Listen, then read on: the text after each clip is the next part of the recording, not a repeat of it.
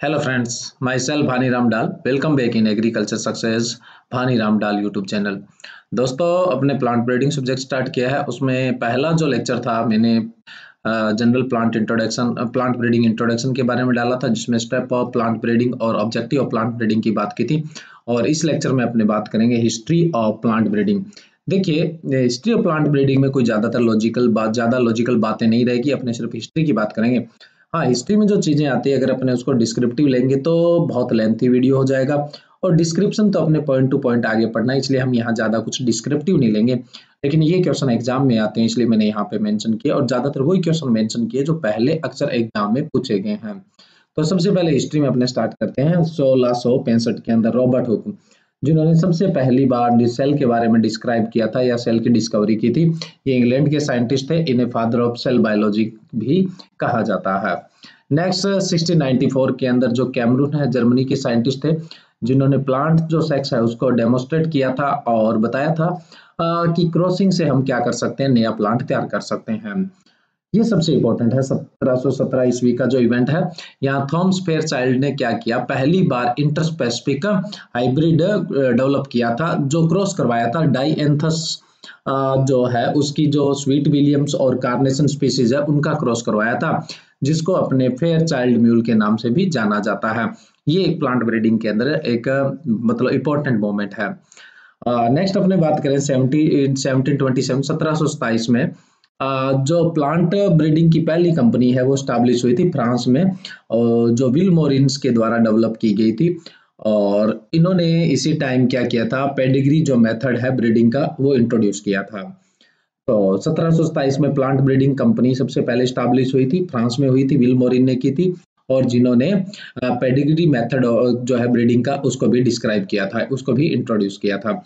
Next event है 1753 में, 1753 में लिनियस ने जो कॉल्स लिनियस या फिर जिनको अपने फादर ऑफ टैक्सोनॉमी या वर्गी की जनक कहते हैं, उन्होंने स्पीसीज प्लांटेरियम जो है वो मतलब पब्लिश की थी, बुक पब्लिश की थी। इसके अंदर उन्होंने बाइनोमल नोमिनिक्लेचर के बारे में एक्सप्लेनेशन दिया था। बाइनोमल नोमिनिक्लेचर क्या होता है, जैसे अपने किसी का साइंटिफिक नेम लिखते हैं तो उसमें जीनस और स्पीसीज लिखा जाता है, जिसको बाइनोमल नोमिनिकल्चर कहा जाता है। और ये दिया गया था कार्ल्स लिनियस ने, यानी जो टैक्सोनॉमी दी थी वो कार्ल्स लिनियस ने दी थी, अपने उसी की बात कर रहे हैं, तो इन्हें फादर ऑफ टैक्सोनॉमी भी कहा जाता है। या फिर ये पूछ ले बाइनोमल नोमिनिक्लेचर है जो किसने डेवलप किया था, तो कार्ल्स लिनियस ने किया था। और इन्होंने इसका जो डिस्क्रिप्शन दिया था वो स्पीसीज प्लांटेरियम जो बुक है उसके अंदर दिया था। ये एक इम्पोर्टेंट एक इम्पोर्टेंट इवेंट्स है प्लांट ब्रीडिंग के अंदर। नेक्स्ट है 1766 यानी 1766, जोसेफ कोल्ड्यूटर जो जर्मनी के साइंटिस्ट थे, जिन्होंने कोल्ड्यूटर of Germany demonstrate that hybrid offspring receive treats from the both parents and were intermediate in most traits observed and product first specific hybrid using tobacco। मतलब जो जोसेफ कोल्ड्यूटर है Germany के, उन्होंने बताया कि जो ऑफस्प्रिंग है, संतति जो उत्पन्न होती है, उसमें मेल और फीमेल के बीच के करैक्टर होते हैं, और ये चीज इन्होंने एक्सप्लेन की थी टोबैको के अंदर हाइब्रिड डेवलप करते हुए। नेक्स्ट है 18 की बात करें अपने, तो थॉमस एंड्रू नाइट, जिनको टीए नाइट के नाम से जाना जाता है, जो इंग्लैंड के साइंटिस्ट थे, जिन्होंने फ्रूट क्रॉप के अंदर पहला आर्टिफिशियल हाइब्रिडाइजेशन किया था। ये भी एक इम्पोर्टेंट मोमेंट है, हॉर्टिकल्चर जीआरएफ में कई बार पूछा जा सकता है। थॉमस एंड्रू नाइट ने 1800 के अंदर फ्रूट क्रॉप्स के अंदर पहला आर्टिफिशियल हाइब्रिड डेवलप किया था। नेक्स्ट है 1819, नेक्स्ट इवेंट की बात कर रहे हैं अपने 1819 में सिर्फ सबसे पहले इन्होंने क्या किया था,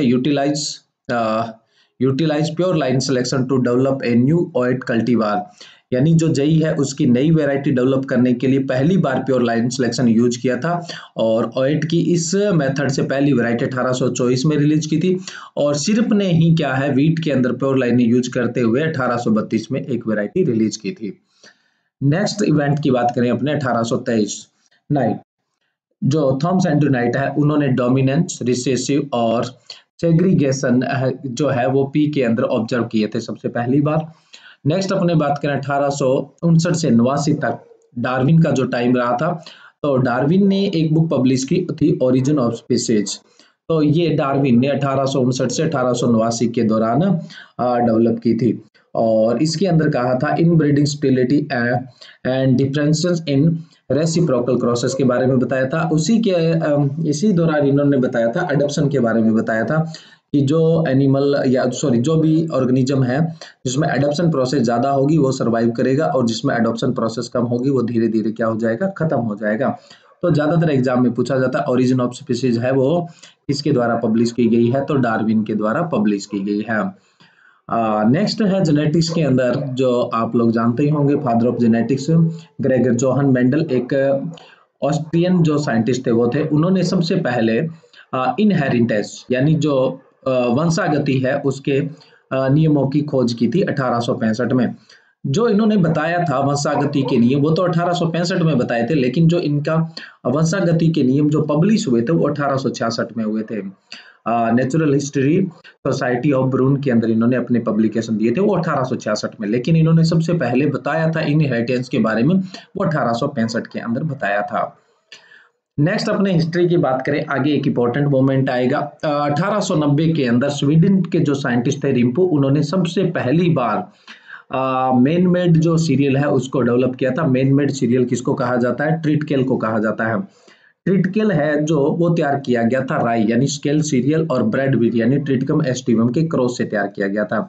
जो राई होता है वो द्विगुणित 14 होता है, अगुणित 7 होता है, और जो ब्रेड व्हीट है वो हेक्साप्लॉइड यानी 60 गुणित होता है, 42 होता है। तो अगुणित अगर अपने उसके अंदर जब युग्मक बनेगा तो उसमें गुणसूत्र बचेंगे 21 यानी त्रिगुणित बचेगा। जब इन दोनों का क्रॉस होगा तो 21 और 7 28 गुणसूत्र आएंगे। ये ट्रिटकेल। अब ट्रिटकेल जो आया है 28 गुणसूत्र वाला यानी 4 गुणित, इसमें जब कोल्चिसिन का ट्रीटमेंट दे दोगे, कोल्चिसिन के ट्रीटमेंट देने से क्या हो जाता है, गुणसूत्रों में डबलिंग हो जाती है, गुणसूत्र 10 डबल हो जाते हैं। तो यहाँ ट्रिटकेल में गुणसूत्र कितने हो गए, 56 हो गए, 8 गुणित होती है। ऐसा ही एक क्रॉस राई और ड्यूरम व्हीट के अंदर हुआ था यानी ट्रिटिकम ट्रजिडियम के साथ। इसमें गुणसूत्र संख्या होती है 28 जहां एसटीओ में 42 थी। तो अब ये क्या होगा, युग्मक बनेगा तब 14 बचेंगे, और ये हैप्लॉइड होगा यानी युग्मक बनेगा तो 7। अब इसमें इस जो ट्रिटिकल है इसमें गुणसूत्र संख्या कितनी थी, त्रिगुणित 21 थी। जब इसमें कोल्चिसिन का ट्रीटमेंट दे दिया तो ट्रिटिकल जो डेवलप हुआ उसमें गुणसूत्र संख्या 42 यानी ट्रिटिकल 56 गुणसूत्र वाला जो अष्टगुणित था और ट्रिटिकल 42 गुणसूत्र वाला जो हेक्साप्लॉइड था, दोनों ही डेवलप किए थे। ये रिम्पू ने डेवलप किए थे, ये स्वीडिश साइंटिस्ट थे। और 1890 में जो ट्रिटकेल है वो ही मैन मेड सीरियल कहलाता है। पहला मैन मेड जो सीरियल है वो कौन सा कहलाता है, ट्रिटकेल ही कहलाता है। राई और व्हीट के क्रॉस से तैयार किया गया है। नेक्स्ट एक 1935 का मूवमेंट है, हम सीधा बीच में से इसलिए चल रहे हैं क्योंकि ये दो इंपॉर्टेंट मूवमेंट है इसलिए अपने बात कर रहे हैं। सॉरी, दो इंपॉर्टेंट जो इंसिडेंट्स है या फिर दो इंपॉर्टेंट ब्रीडिंग के अंदर घटनाएं हैं या दो इंपॉर्टेंट डिस्कवरी है उनकी बात करें तो ये ब्रेसिका ट्रायंगल के नाम से जाना जाता है, जो वर्तमान में बहुत सारी कमर्शियल ब्रेसिकेसी फैमिली की क्रॉप्स है वो दो जो उनके एंड सेंटर है उनके क्रॉस से डेवलप हुई है, उनके बारे में अपने बात करते हैं।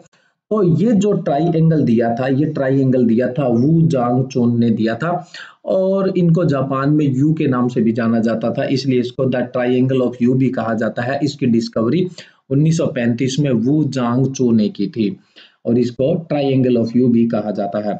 जैसे ब्रेसिका जुनसिया वर्तमान में कमर्शियल लगाया जाता है, ब्रेसिका कैरिनाटा लगाया जाता है, ब्रेसिका नेपस लगाया जाता है। तो अब देखो जैसे ब्रेसिका जुनसिया है, इसका क्रॉस क्या है, इसके एंड सेंटर क्या है यानी इसके पूर्वज क्या है, ब्रेसिका नाइगरा और ब्रेसिका कैंपस ट्रीजिया रेपा, इनसे क्या कौन सा तैयार हुआ, ब्रेसिका जुनसिया तैयार हुआ है। इधर ब्रेसिका नाइगरा और ब्रेसिका ओलेरेसिका से कौन सा तैयार हुआ है, ब्रेसिका कैरिनाटा तैयार हुआ है। इधर ब्रेसिका कैंपस ट्रीजिया, ब्रेसिका रेपा और ब्रेसिका ओलेरेसिया से ब्रेसिका नेपस तैयार हुआ है। तो ये तो है नई जनरेशन और ये है इनके पेरेंट्स एंड सेंटर है। ये जो है इसको ट्राइएंगल बोला जाता है या ट्राइएंगल ऑफ यू बोला जाता है, यानी वो जोंगचू को जापान में यूंग के बोलते थे, इसलिए इनका ये इसका डिस्कवरी के हिसाब से इनको बोल दिया गया ट्राइएंगल ऑफ यू बोल दिया गया था इस ट्राइएंगल को। नेक्स्ट अपने हिस्ट्री में लगातार कंटिन्यू रहते हैं।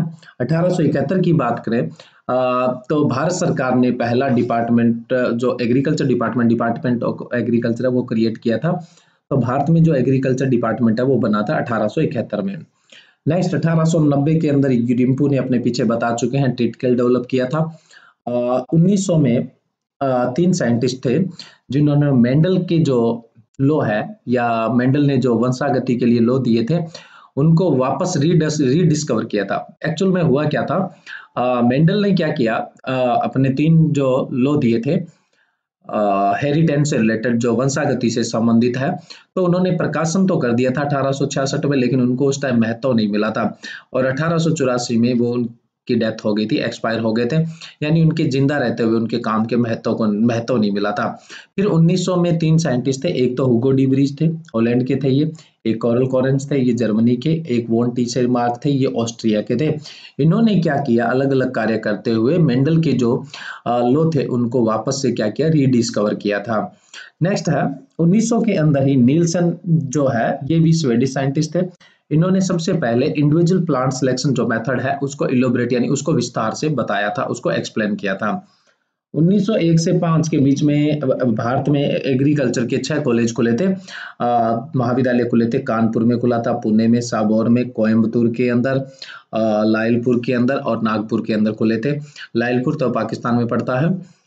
नेक्स्ट अपने बात करें 1903 के अंदर, ये तो जनरली अपने और भी हिस्ट्री में बात करते हैं या ब्रीडिंग हिस्ट्री में बात करें। 1903 में जॉनसन ने, डब्ल्यू.एल. जॉनसन जिनको बोला जाता है, इन्होंने प्योर लाइन थ्योरी दी थी, शुद्ध वंशक्रम दिया था। इसके साथ साथ इन्होंने जीनोटाइप, फिनोटाइप जैसे वर्ड भी दिए थे।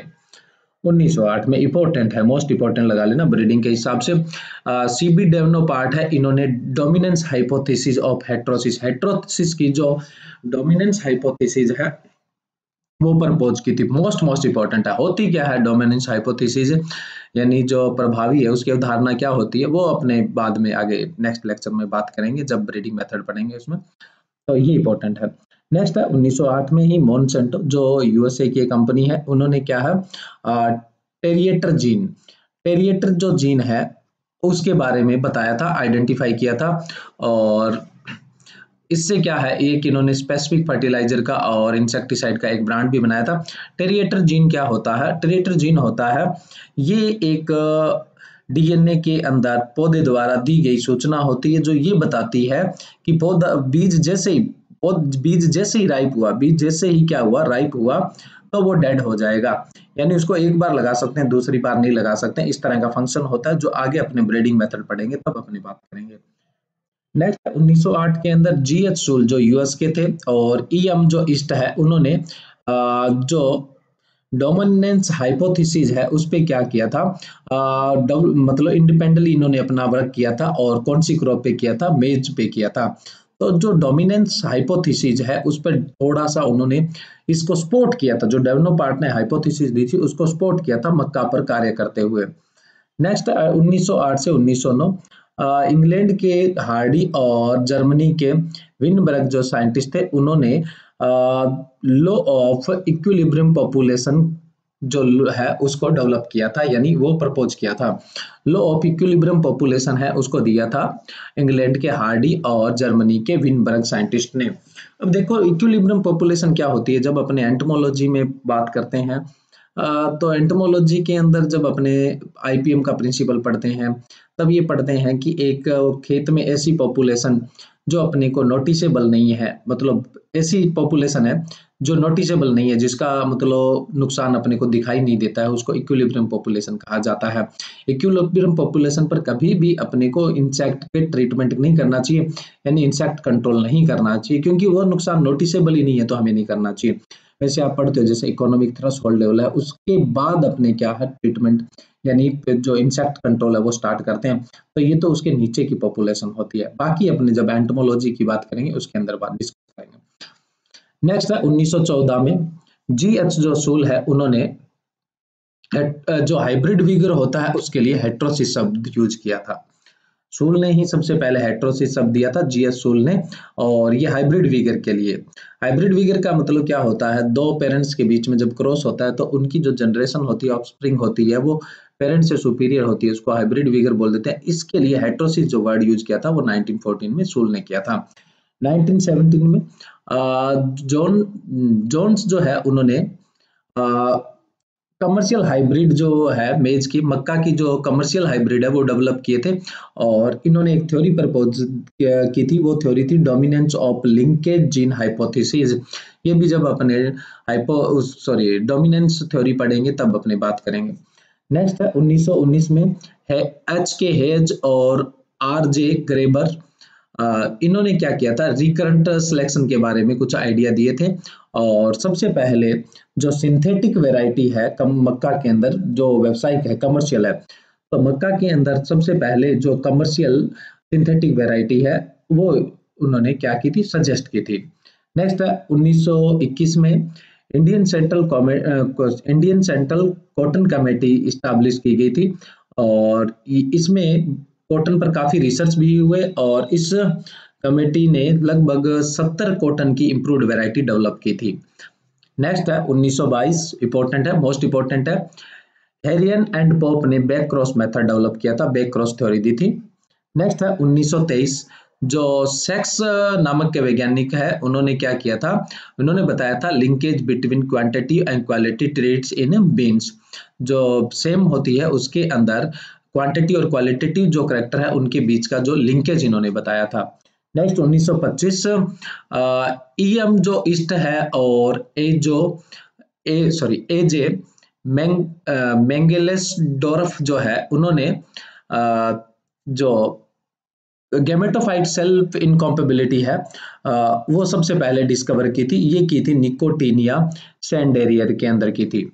अपने सेल्फ इनकॉम्पेबिलिटी पढ़ेंगे, उसमें सेल्फ इनकॉम्पेबिलिटी में एक टाइप भी होगा गैमेटोफाइट सेल्फ इनकॉम्पेबिलिटी।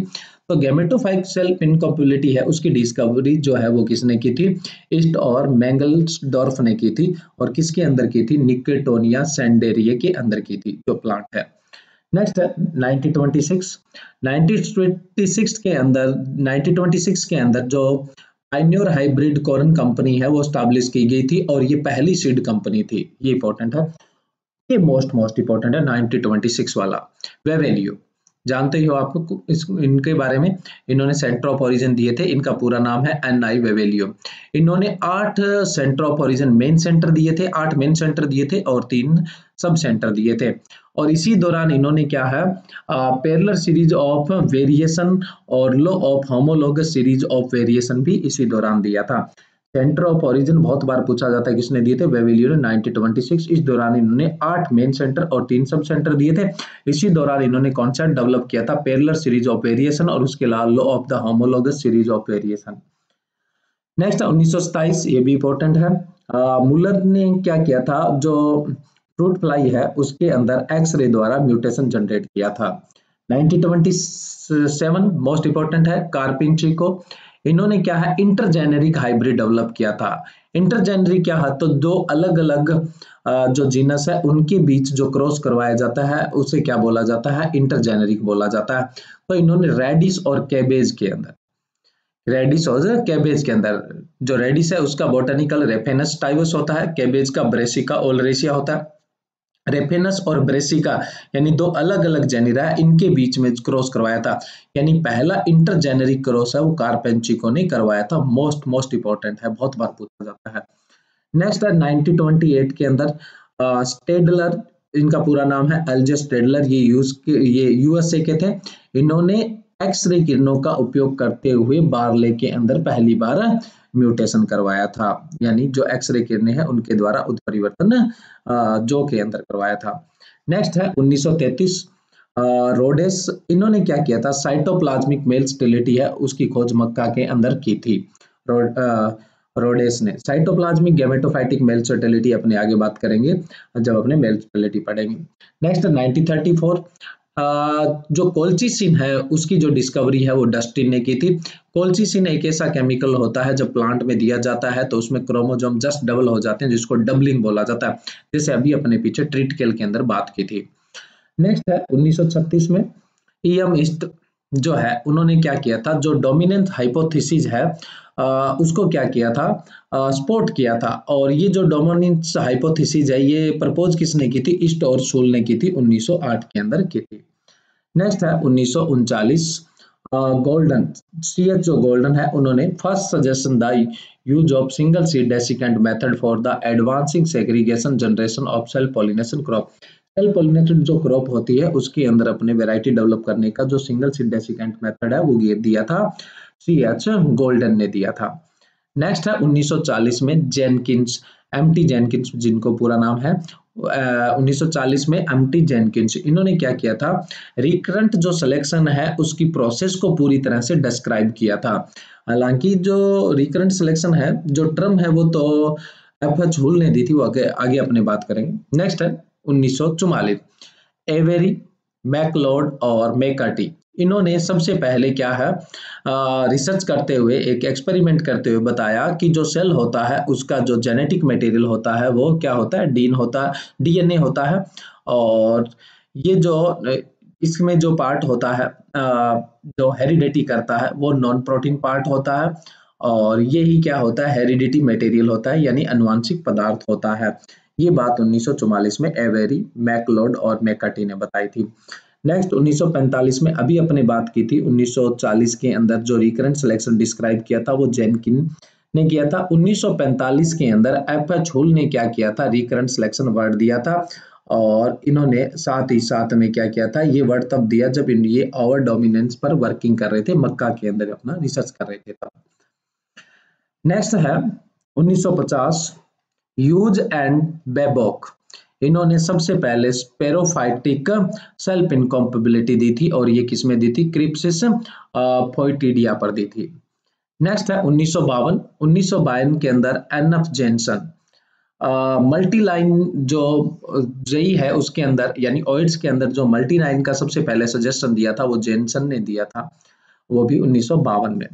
इंपॉर्टेंट है। Next 1953, Borlaug, any Borlaug, Norman जो बोरलॉग है, उन्होंने क्या किया था, सबसे पहले जो आउटलाइन दी थी किस चीज की, वीट के अंदर मल्टी लाइन से वेराइटी डेवलप करने की, वो एनी बोरलॉग ने 1953 में दी थी।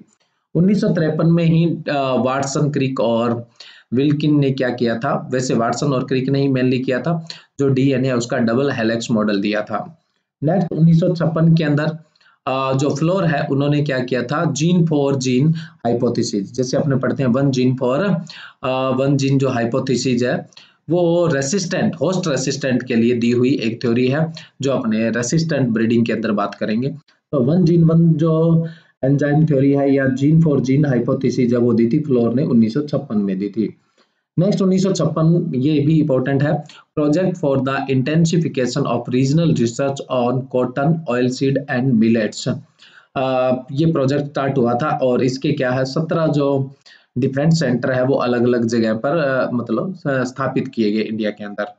नेक्स्ट है 1957, बहुत इंपॉर्टेंट है, ऑल इंडिया कोऑर्डिनेट जो रिसर्च प्रोजेक्ट है वो स्टार्ट हुआ, और सबसे पहला all India coordinate research project है वो मक्का पे स्टार्ट किया था। ऑल इंडिया जो कोऑर्डिनेट रिसर्च प्रोजेक्ट है ये डॉक्टर बीपी पाल द्वारा सजेस्ट किया हुआ प्रोजेक्ट है। नेक्स्ट है 1960, 1960 के अंदर भारत की पहली स्टेट एग्रीकल्चर यूनिवर्सिटी स्टैब्लिश की गई थी, ये यूनिवर्सिटी थी Govind Ballabh Pant agriculture university of technology, Pantnagar, ये यूपी में थी पहले, अब उत्तराखंड में आता है, तो पंतनगर उत्तराखंड में स्थापित की गई थी 1960 में। 1961 के अंदर जो मक्का की पहली हाइब्रिड है गंगावन पहली हाइब्रिड थी, वो all India coordinate research project जो मेज है उसके ही अंडर में डेवलप की गई थी। उसके बाद में गंगा 101, डकन और रंजीत डेवलप की गई थी, लेकिन फर्स्ट हाइब्रिड पूछे तो गंगावन ही है जो 1961 में डेवलप की थी। 1964 के अंदर क्या किया था, जो एनी बोरलॉग है उन्होंने ग्रीन रिवोल्यूशन का ही प्रोजेक्ट चल रहा था, उस दौरान क्या है गेहूं की सेमुई जो ड्वार्फ वैरायटी है वो डेवलप की थी। 1964 है उसके अंदर जो ज्वार है यानी सोरगम है उसकी पहली हाइब्रिड CSH1 डेवलप की गई थी। 1965 के अंदर जो बाजरा है उसकी पहली हाइब्रिड HB1 डेवलप की गई थी। नेक्स्ट है 1968 के अंदर जो डोनाल्ड है उन्होंने गेहूं के अंदर क्रॉप आइडोटाइप डेवलप किया था। 1970 के अंदर इंडिया के अंदर सीटी पटेल ने कॉटन की पहली हाइब्रिड डेवलप की थी, इसलिए इन्हें हाइब्रिड कॉटन के जनक भी कहते हैं। नेक्स्ट 1971 के अंदर तमिलनाडु एग्रीकल्चर यूनिवर्सिटी स्टैब्लिश की गई थी, साउथ में एक ये रिसर्च का पायनियर सेंटर भी है। नेक्स्ट है 1976 के अंदर चाइना के अंदर योन लोंगपिंग ने फर्स्ट हाइब्रिड राइस डेवलप किया था जो साइटोप्लाज्मिक मेल स्टेरिलिटी बेस्ड है, और ये चाइना के साइंटिस्ट थे। नेक्स्ट 1983 फ्रेली एट ऑल, फ्रेली और उसके साथियों ने क्या किया था, फर्स्ट जो ट्रांसजेनिक टोबैको है, वो मतलब पहली जो जैव प्रौद्योगिकी तंबाकू की फसल है वो विकसित की थी।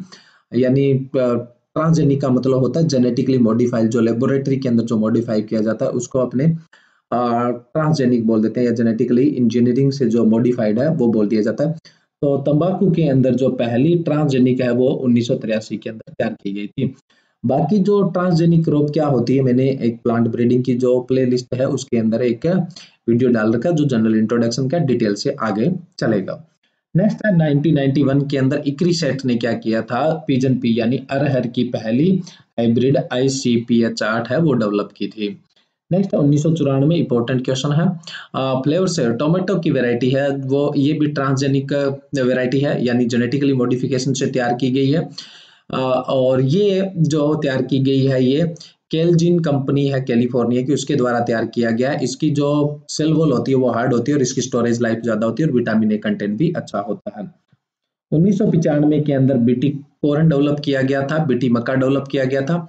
1996 के अंदर ग्लाइफोसेट रेसिस्टेंट जो सोयाबीन है वो विकसित की गई थी। वैसे आपको पता होगा दुनिया में सबसे ज्यादा जो ट्रांसजेनिक क्रॉप डेवलप की जाती है वो शाकनाशियों के यानी वीडीसाइड के रेसिस्टेंट ही डेवलप की जाती है, तो ये भी एक वीडीसाइड रेसिस्टेंट है यानी ग्लाइफोसेट रेसिस्टेंट क्रॉप सोयाबीन की 1996 में डेवलप की गई थी।